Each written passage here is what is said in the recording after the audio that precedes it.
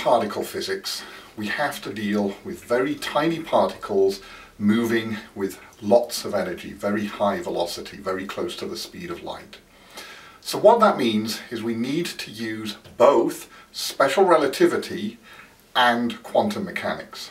Now in a later video we'll discuss how special relativity and quantum mechanics were combined by people like Dirac to give us the fundamental equations that describe high energy particles.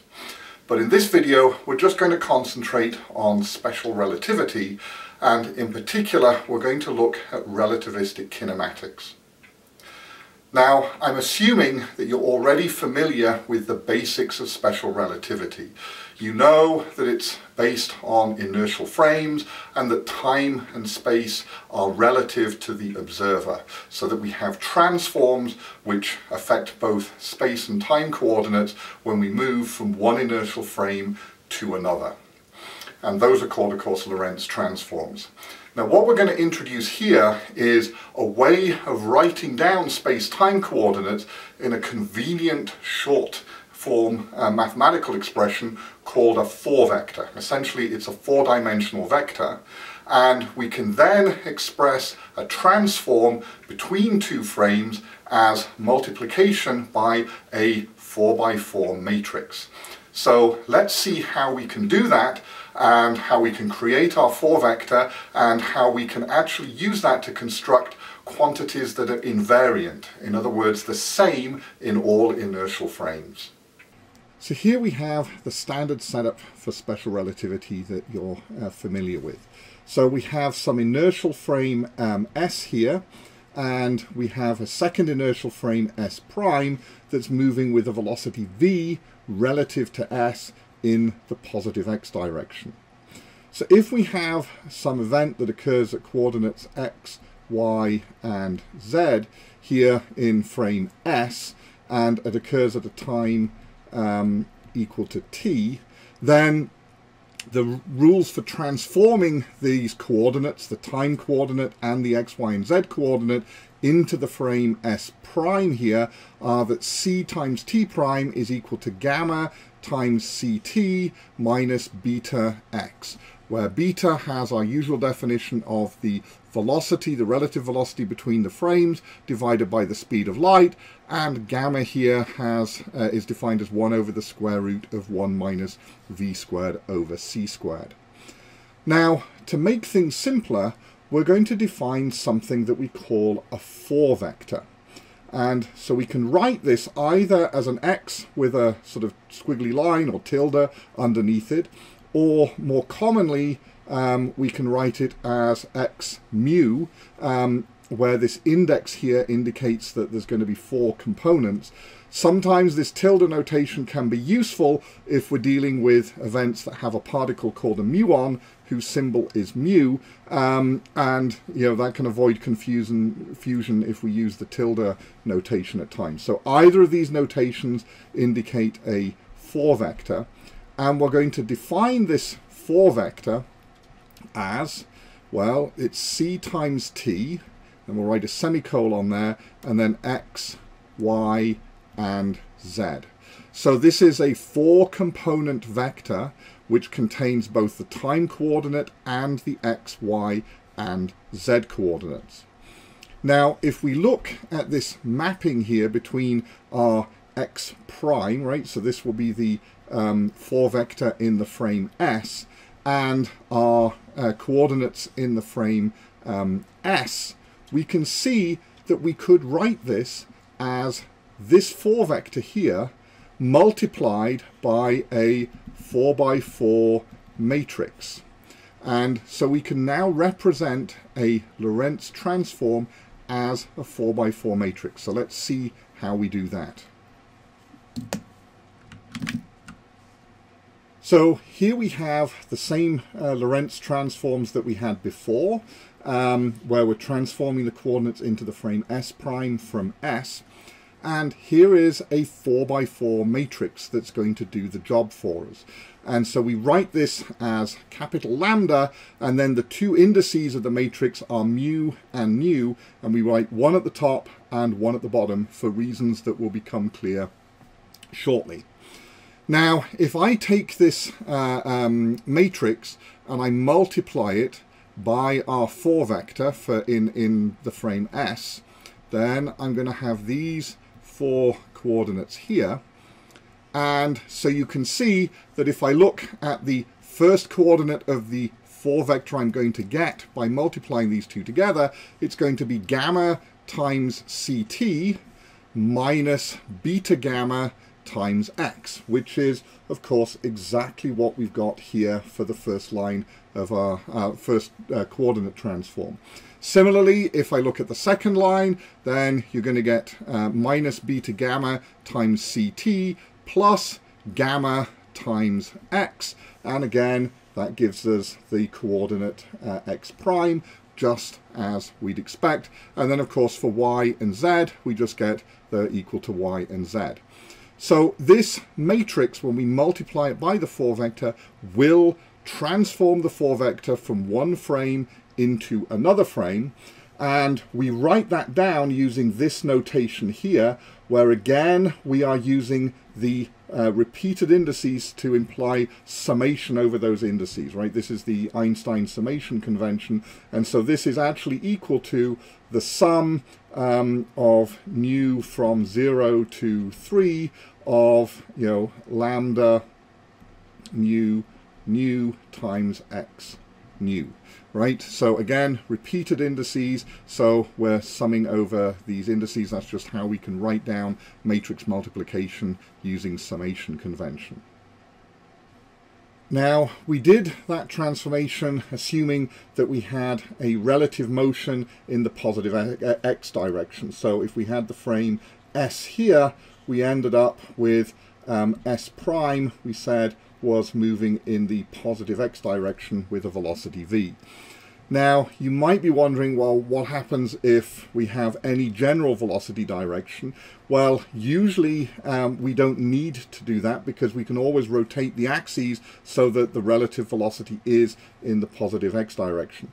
However, in the rare cases where you do actually need the general transform, you end up with a horrendous matrix, which is shown here. And so this is where the velocity between the frames, we can write this as essentially beta x, beta y, and beta z, which, if you expand this out, it's the obvious things you'd expect: Vx over c, and then Vy over c, and then Vz over c. So this is the horrible expression you get in the general case. We will basically never use this because we can always just assume that we're doing a transformation in one direction, and we'll always take that direction to be in the positive x direction to use our nice simple matrix. But you can do it in any general direction if you really have to. So now we've introduced the concept of a 4 vector, and we've shown how we can transform that 4 vector from one frame to another. The next thing we want to look at is the magnitude of a 4 vector. Now, naively, you might sort of write something down like this for the magnitude. You'd take x mu, multiply it by x mu, and so if we're using 4 position, we'd end up with essentially ct squared plus x squared plus y squared plus z squared. And that's, of course, just sort of essentially a 4-dimensional dot product that you do with a typical 3-dimensional or even 2-dimensional vectors. However, there is a problem with relativity, in that this quantity here is not helpful because it varies, it changes between different inertial frames. You can check this out yourself doing the Lorentz transforms, but if you transform x to x prime, you'll find that this is not equal to x prime mu times x prime mu. And so what we want is a magnitude that is invariant. It's the same value in all inertial frames. Just like when we look at an ordinary 3-dimensional vector and you're doing Newtonian or Galilean relativity, so classical relativity, the magnitude of a vector in one frame has the same magnitude in of a position vector in one frame has the same magnitude in all the other frames. So we need to change this, and it turns out that the way we do this is, so a dot product in relativity between two 4 vectors, we write it as x mu and times x mu. And you'll notice here that I've put this mu down at the bottom instead of up at the top. And this is equal to c squared t squared minus x squared minus y squared minus z squared. And this is the same in all inertial frames. So if I did a Lorentz transform, this would be equal to x prime dotted with x prime. So this has the same value in all inertial frames, and it's something called a Lorentz invariant. In other words, it doesn't vary from one frame to the next, as long as you're, of course, dealing with special relativity and just doing simple Lorentz transforms.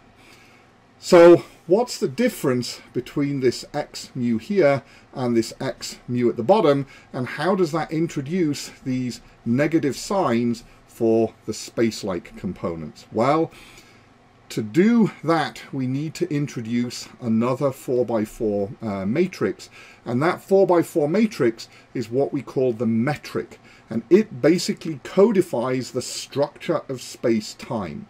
Now, in special relativity, fortunately, it's a nice, simple matrix, and because space-time is flat.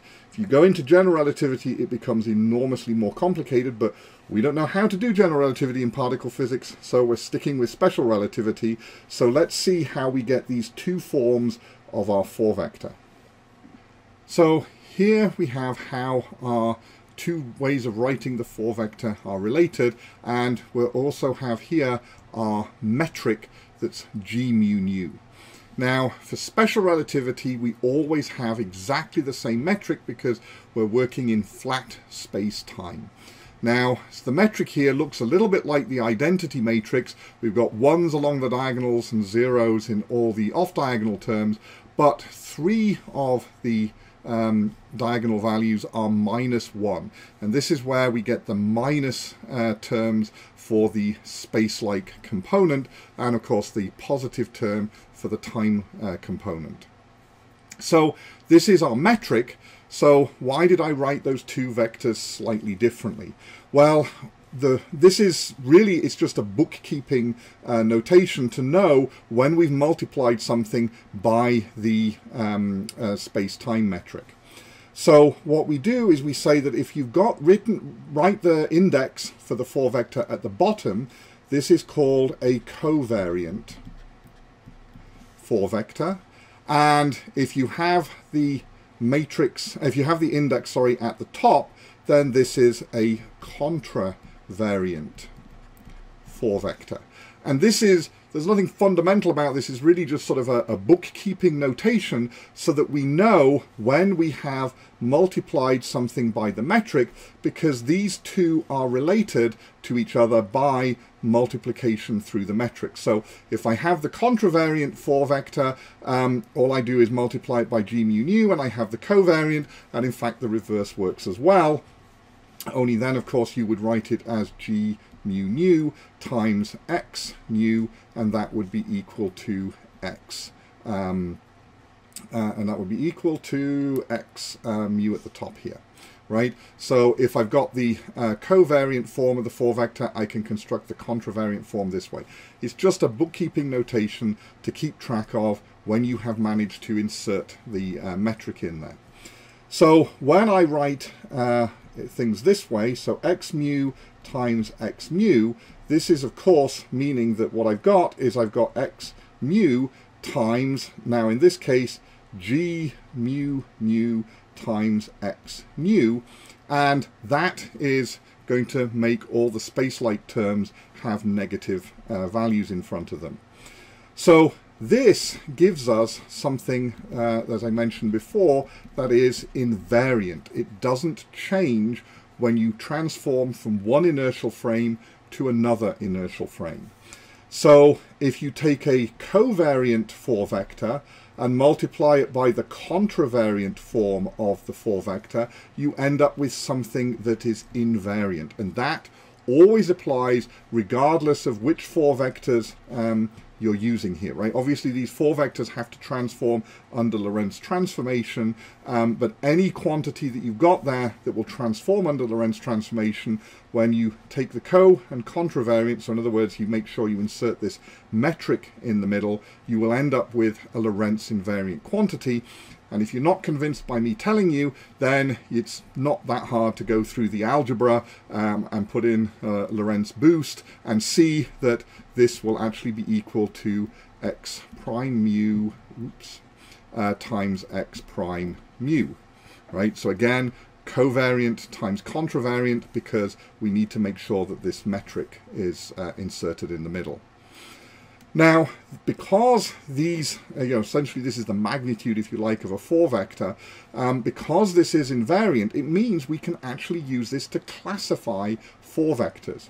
And so we can say that if x mu is less than 0, then clearly in this case the space-like parts are dominating because you've ended up with a negative magnitude, and so we say that this is space-like.